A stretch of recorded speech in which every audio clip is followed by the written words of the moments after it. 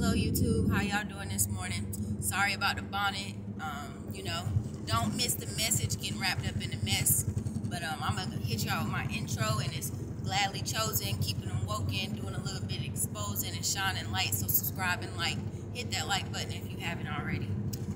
As time go on, like I said, I am severely dedicated to what I'm doing, and I'm gonna be doing things to improve my appearance. But right now I'm just trying to get the method and the message out, because it's really things I have and I want to get off my heart. So what I want to discuss this morning, and excuse my French, but I want to speak about sorry people. Sorry people. That term is a lack of better words. That term I don't really like using, but the truth of the matter is that is a true term. There are a lot of sorry people out here. What I mean by sorry people is, I never think nobody's less than. Everybody has capabilities. Everyone on the face of this earth has potential. They have, talents. They have gifts. But the thing of it is the sorry people, which are the people who always, oh, I'm sorry, I'm sorry, I'm sorry. Where do you think the term originated from? Calling people sorry, because they're always saying they're sorry. And it is a good thing if people say that they're sorry, but sometimes it's not genuine. Most of the times it's not genuine, because they turn around and they commit those same mistakes. But the Bible tells us to forgive 77 times 7. That's a lot of times to forgive people. So I just want to say there is, like I said, a lot of sorry people out here. The reason why a lot of people are that way is because people are not held accountable for what they do. If people are held more accountable, they will not have room to be able to, be sorry or have an excuse for something all the time. But it starts from the household. It starts from the household. A lot of the times nowadays, it's better. Well, just from the beginning, it's a large percentage of parents that would just shelter their kids, male and female. Won't inspire them to get a job, won't inspire them to go to college. And that creates a sorry mindset. Then when they become to be adults, they don't have any ambition about themselves, because they've been so sheltered. So every time something goes up, when in the adult life, when it's time for them to be responsible, I'm sorry, I'm sorry, I'm sorry. So we have to get back to teaching and instilling, morals inside of people, the children that we have, because it's not everybody, but I see, a lot of the women out here, they're not trying to reach their full potential. The men not trying to reach their full potential. And don't get me wrong, there are people out there who want better in life, but the ones who don't, who have that sorry attitude, it is just very detrimental to our community. It is. So, that's why,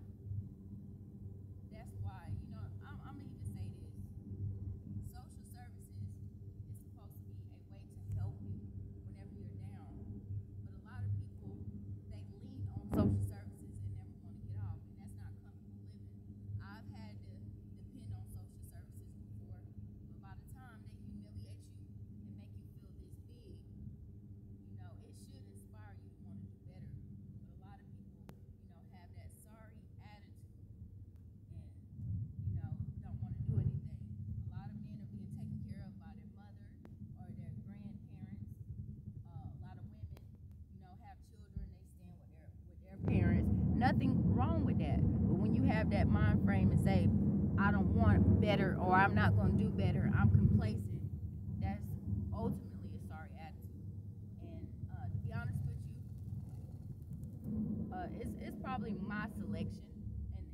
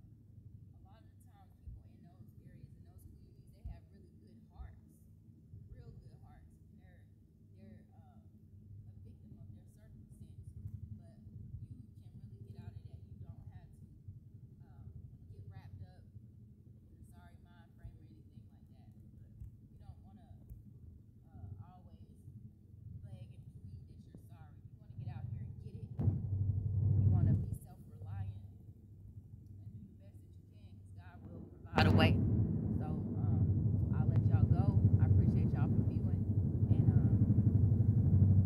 and let's create strong men, and women, and children. Well, just men too. Women, men, and children. Let's create strong women, men, and